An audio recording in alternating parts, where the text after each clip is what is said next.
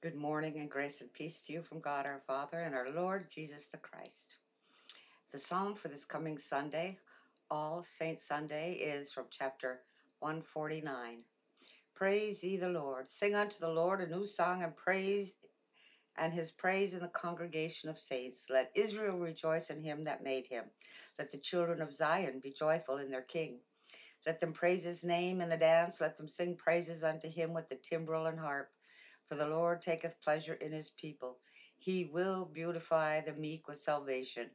Let the saints be joyful in glory. Let them sing aloud upon their beds. Let the high praises of God be in their mouth and a two-edged sword in their hand, to execute vengeance upon the heathen and punishment upon the people, to bind their kings with chains and their nobles with fetters of iron, to execute upon them the judgment written.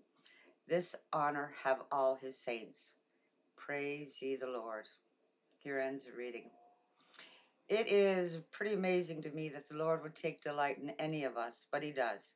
We are all sinful and unclean. We all turn our backs on him in so many ways, choosing things of this world before him. Our priorities become fulfilling our or our loved ones' desires, but he does. He does delight in his people. He delights in all who believe his promises. He delights in all who trust in his son Jesus for their salvation. He delights in those who in humility recognize that they have sinned against him and their neighbors in thought, word, and deed, for they are his people as well.